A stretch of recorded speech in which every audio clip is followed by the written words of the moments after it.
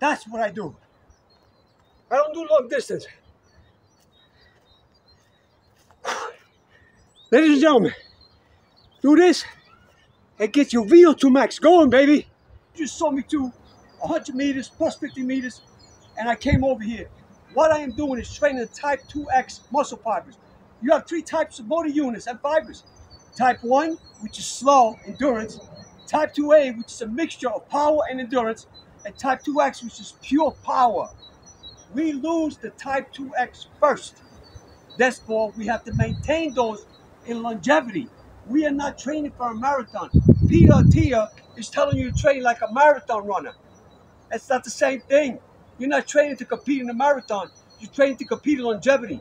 You need to maintain and preserve the type 2X.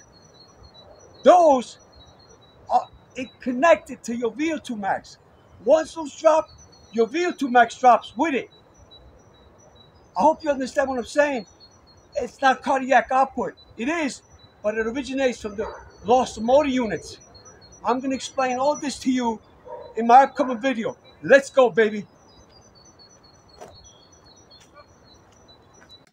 Hello everyone and welcome back to the channel. Today we're taking on a major claim that has misled the public for years. A study titled Survival of the Fittest, VO2 Max a Key Predictor of Longevity? The scientists in this study argue that VO2 Max is the strongest predictor of lifespan. Sounds convincing, right? But there's a huge problem.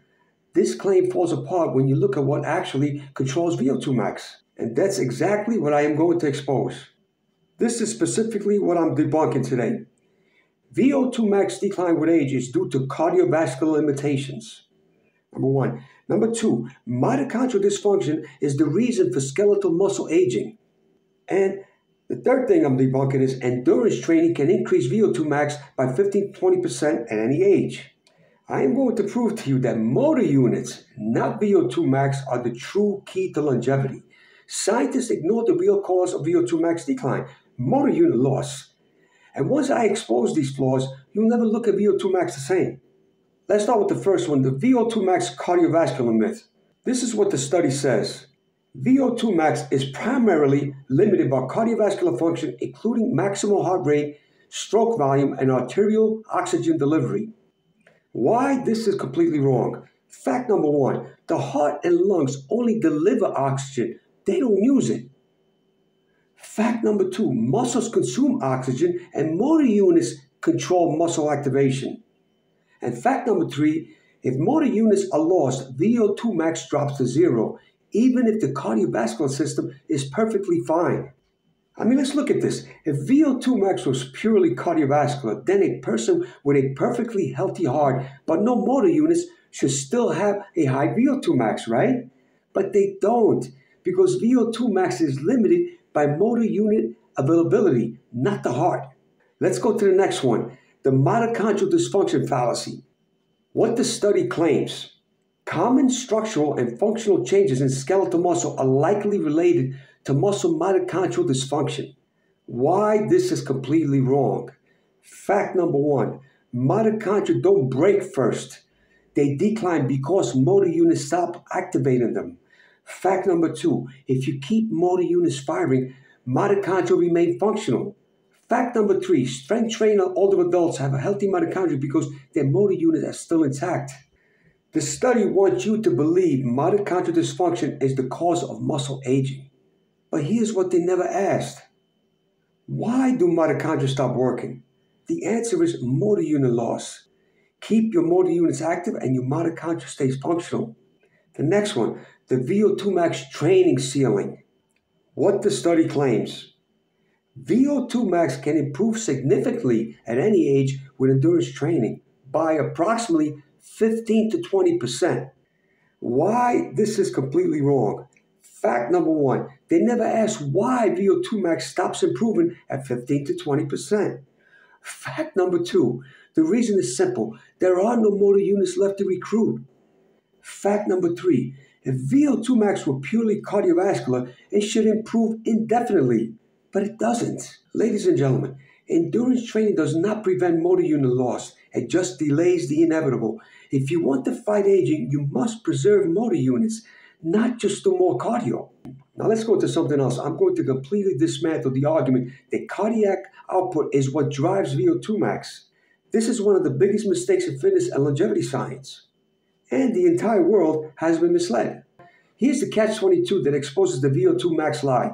Scientists argue that VO2 max is driven by cardiac output, meaning the heart is what dictates oxygen consumption.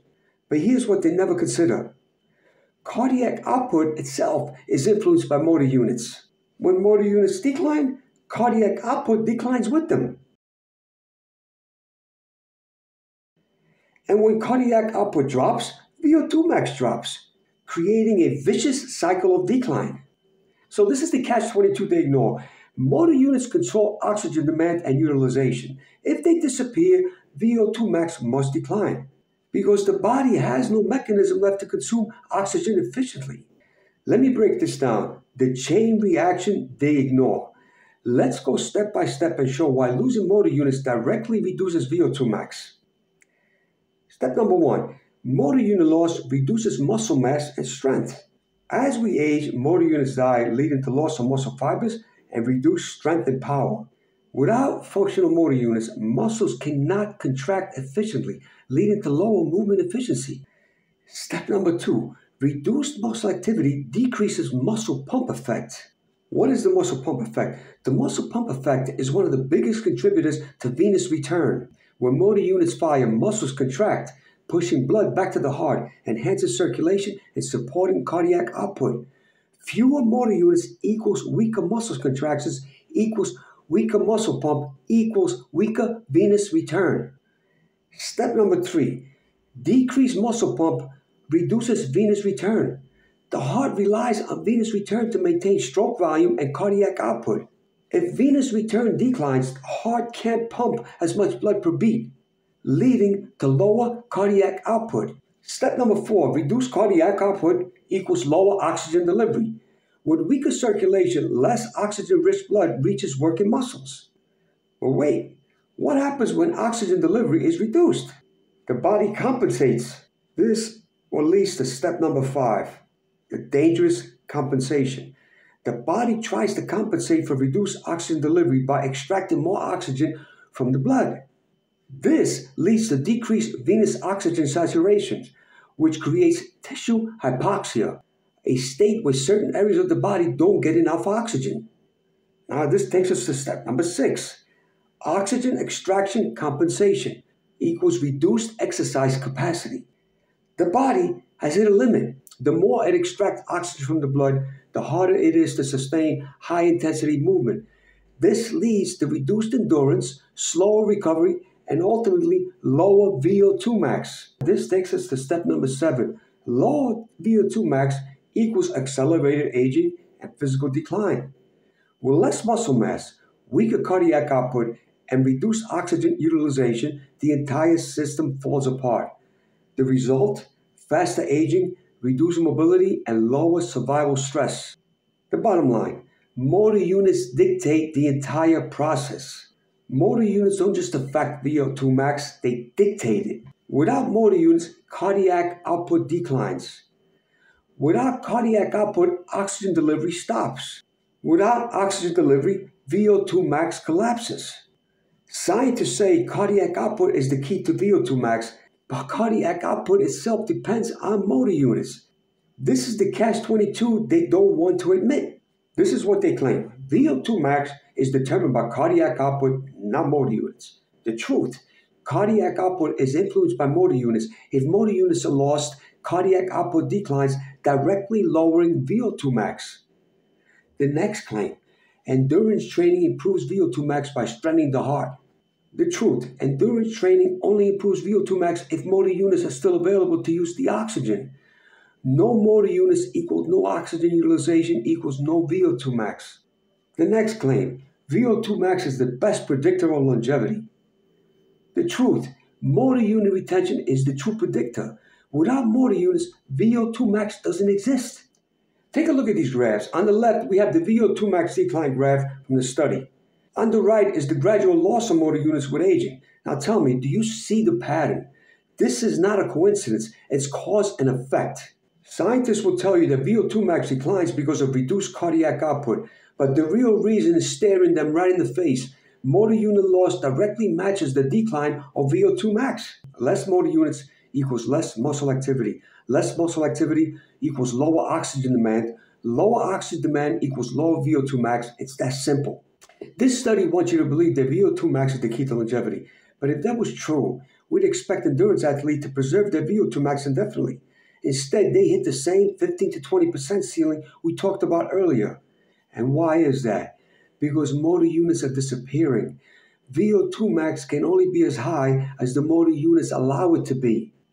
These two graphs expose the truth. Motor unit loss is what drives the decline of VO2 max, not the other way around. And if that's true, then why is all the focus on VO2 max instead of preserving motor units? Because they got it backwards. Let me close with these words. I want to be clear. I am not telling anyone to stop endurance training. You should absolutely continue training your VO2 max. However, longevity and training for a marathon are two distinct things. For longevity, you must put the cart before the horse. Motor unit loss causes VO max to drop no matter how much endurance training you do. For longevity's sake, you must train your motor units first and your VO2 max second. This means prioritizing explosive movements like sprints, box jumps, and plyometrics for both upper and lower body. These exercises help preserve fast-twitch motor units, which in turn maintain oxygen demand, cardiac output, and ultimately VO2 max. Most endurance athletes train endurance first and maybe some power training as an afterthought. It has to be the other way around for longevity. If you reverse this priority, training explosive power first and endurance second, you not only maintain your VO2 max, but retain the foundation of youthful movement well into old age. Train the cause, not the symptom. Ladies and gentlemen, thank you for watching. I hope maybe this will have you thinking. See you soon in my next video.